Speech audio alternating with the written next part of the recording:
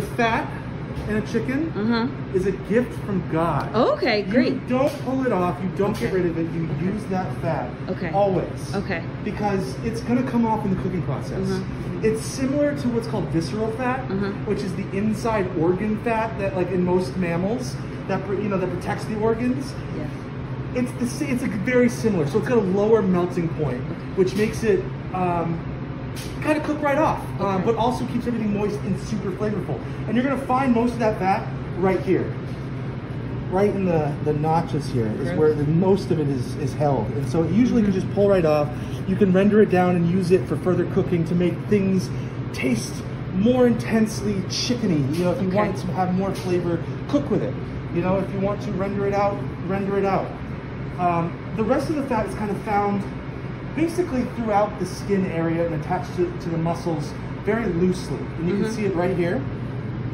Again, that's all just going to melt right off in the cooking process and just continue to keep things beautiful. So you never ever ever want to do that unless you get rid of it, because fat is your friend, especially with something so lean as a chicken. Okay.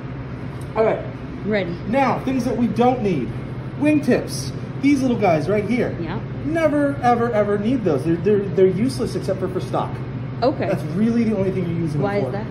Because there's no meat on them. It's all cartilage and skin. Gotcha. So the wingtips right here, they're attached to the flats here, and then the drumettes, which are basically make up the whole wing itself. Oh, okay. Then you have the drumsticks, and then the thighs, and then the breast. Gotcha. After that, that's like the usable portion. After that, you just have the spine. Okay. And in the ribs, which kind of makes up what's called the cage.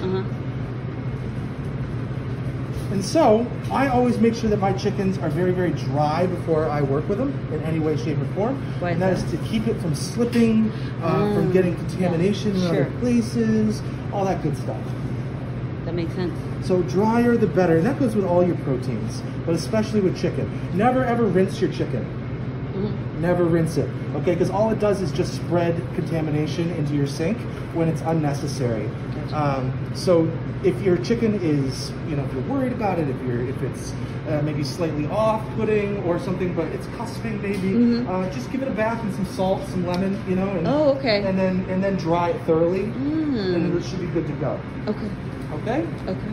So again, visceral fat, that's our friend. We can start that in a pan, we can render that out, we can use that as cooking oil instead of using an oil. Okay. So first things first, when I'm breaking down a chicken from start to finish, I always come through, and you have to think valleys. Always think valleys. So where it comes down in meats is a joint. Gotcha. So that anytime you have a joint, that's where the knife is going to go. You got to put it there, because it would be a million times more impossible to put it through the actual bone itself. So why do that to yourself? So it's a logic-based situation. Exactly, because this is as old as time, right? So you find where it is, use the mechanics of the bird before you try it out, find that valley, stick the knife in, and take the wingtips right off. Gotcha. The wingtips always come off. They are nothing but a flavor enhancer for a stock or a court bouillon or something of the nature, something where you're just trying to flavor liquid. Now, again, you've heard the term, there's many ways to skin a cat. Sure.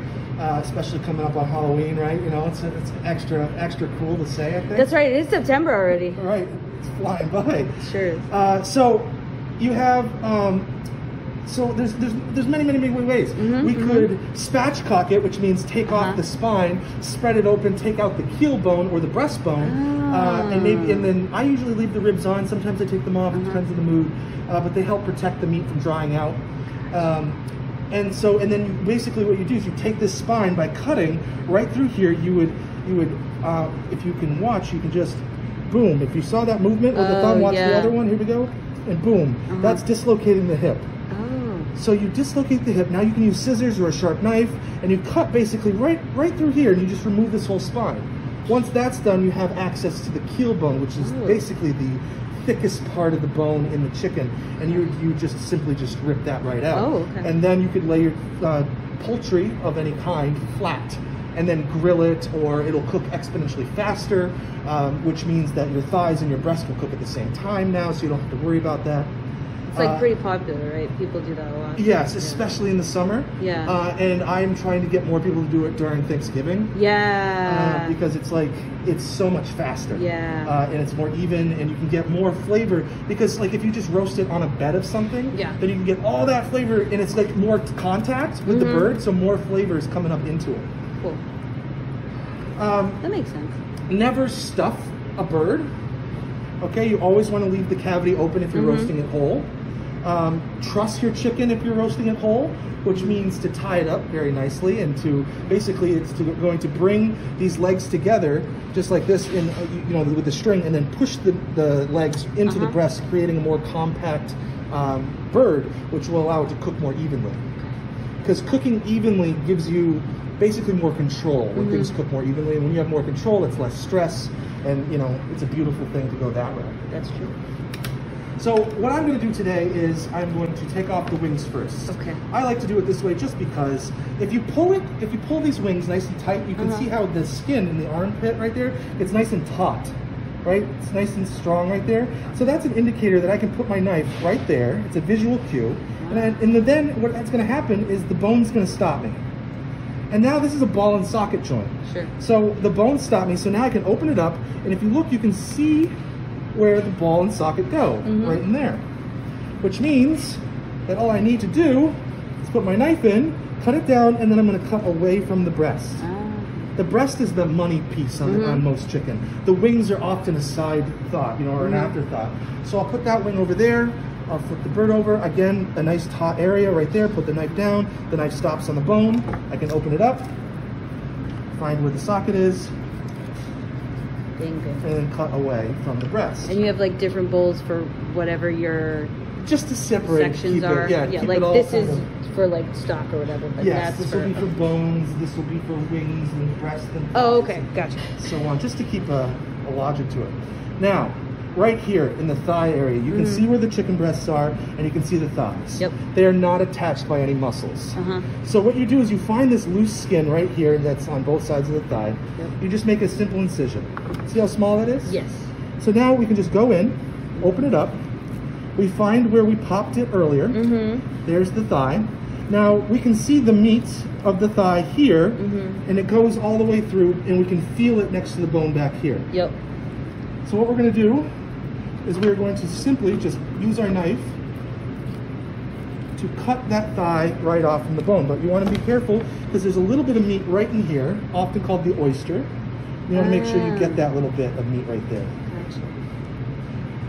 Then, straight down.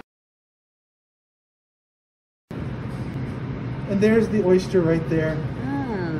Okay, it's an extra little bit, it's nice. Another incision on the other side. Open it up. Find where we popped our thigh, which is right there. Again, straight down. And you can feel the cartilage on this side. So basically you're just staying where the cartilage and the soft meat of the animal is. So now these are off to the side. I'm going to set my chicken over here, and I'm going to look at my legs. Okay. Again, there's some excess fat here in skin sometimes. This you can just trim off, save it, add it to that pile there. It's not like you need to, but it's here. It's here. If you want to take it off, take it off. I like to keep as much skin on at all times because skin equates flavor, which equates crispiness, which is beauty. So let's take a look at our legs.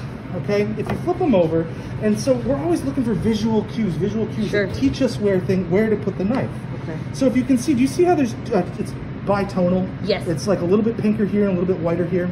Well, if you just picture kind of the perfect round, cartoon drumstick, the apex of that drumstick is going to be right there. It's going to end up right where those two meet, where the bitonal meet, which means that if you feel there with your finger, you can feel that that's where the joint is. Gotcha. So you just bring your knife in, you cut it right down, and it's a simple, easy, right through the valley.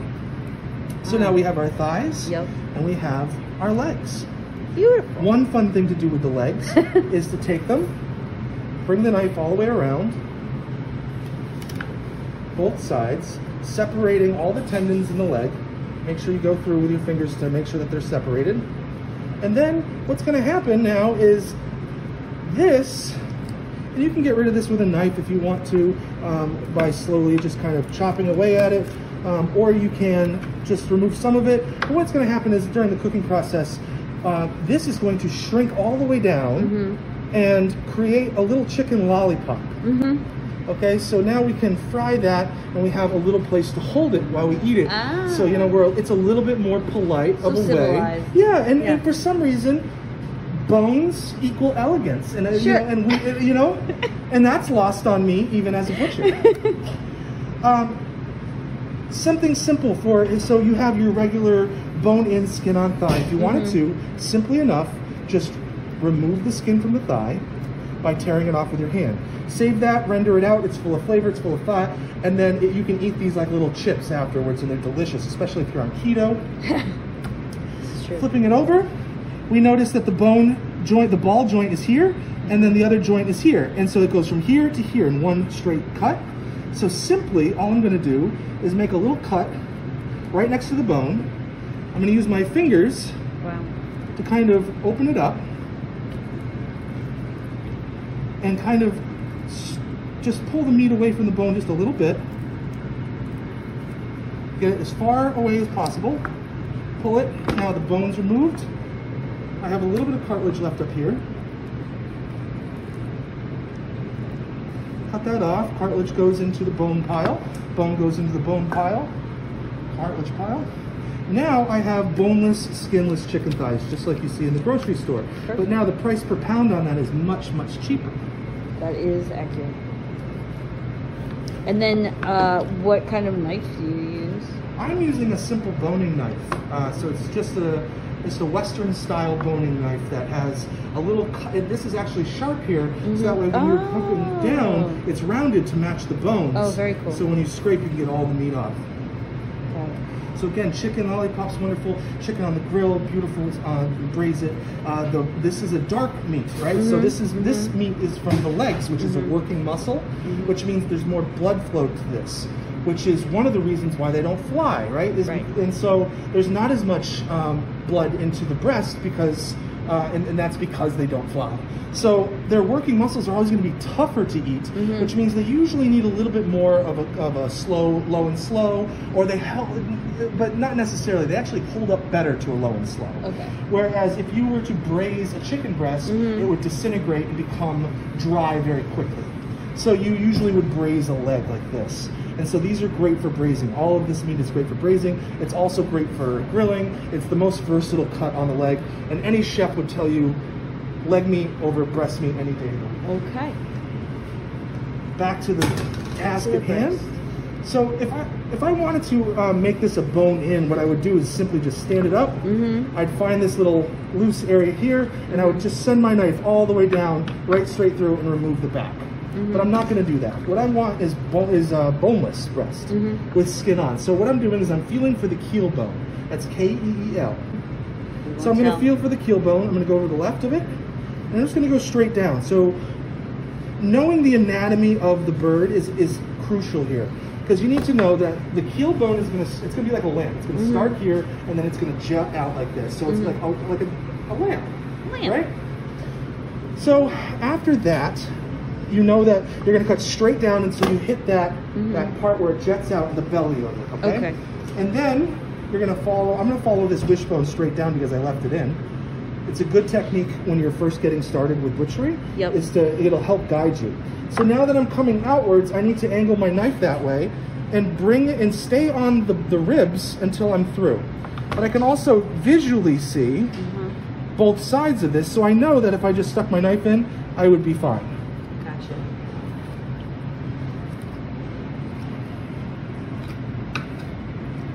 Okay, bone in, skin on breast. We flip it over and you're like, oh, well, what's this bit? This bit is the tenderloin. Hey. Okay, so whenever you order chicken tenders, there's 2 per chicken. Most of the time, it is just breast meat that you're getting. So there is bone in, skin, or boneless, skin on. Remove it. You have boneless, skinless chicken breast, ready for any kind of sandwich or salad. Beautiful. Chicken tenders. What a pro. Other side, final side. Put straight down. So quick. So quick. great. I imagine you've cut yourself before. Like when you first started, did you? When I first started? I don't know. Sometimes maybe no. But I like think I would. I like to think that I came out the womb just doing That's a better image. Just go with that. Yes. I like it. So, boneless, skinless, beautiful chicken breast. We're just going to save all this gorgeous skin. And this I like to sometimes fry up, get it nice and crispy, and then add some sort of bacon seasonings to it to make it kind of taste like bacon. And then make a chicken skin BLT. Ooh. Lovely, lovely, lovely. We do that here in our chicken butchery classes at CSCA. Nice. And then what's left is this, all right? This is worth its weight in gold, okay? Because this makes you beautiful, beautiful stocks. Ah. Okay? Absolutely gorgeous. Yeah. You never want to roast the chicken bones, though. You want to put them in raw, just like this, into cold water. Okay. And that will give it, it'll extract the most collagen from it, so it gives you that jelly consistency. And then, so, here we go. Just to reflect on what we've done. Yeah, let's do it. We have our carcass here, our bone bin. Yep. We have our wings, which are traditionally only used as chicken wings. There's really nothing else going on like with them besides like you eat a chicken wing, you eat a chicken wing. Yeah. You have your, this one we're going to call our dark meat section, where we have our thighs, boneless, bone in, skin on, skin off. And then we have one it's called Frenching, or being Frenched, which means allowing the bone to show. And the other one is just as is. So this one's our most versatile basket, followed by, basically, this is where we're going to go when we're on a diet or when we're trying to look good for, but summer's over, thank God, we're going into fall. Forget that. Yep, so now that we're into fall, we can get all into this and really reap the benefits,